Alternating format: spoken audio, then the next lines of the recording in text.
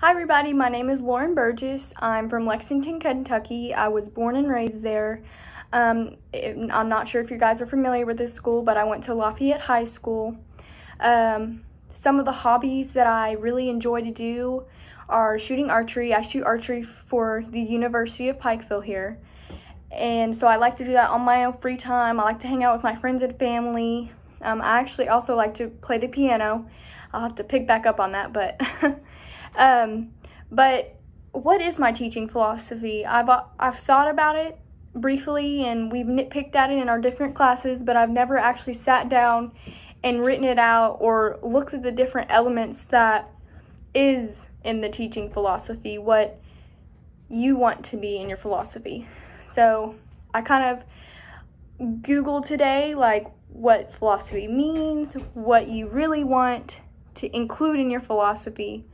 And I also, of course, I had to put in my own, because it's your philosophy. So to read it off, I have that I believe that all children are unique. They all have something special and new to bring to you in your classroom. I have high expectations of my students, so I would like them, as they come in my classroom, to be able to see and reach the potential that I know each one of them have. I want my classroom to be a safe space. I want everyone to feel accepted no matter the difference. I want to also assist each student in helping them learn to accept themselves, because they are learning about themselves, but you want them to accept everything and anyone. Each classroom has its own individual needs, and I aim to bring a variety of learning strategies that will incorporate and include all of my learners.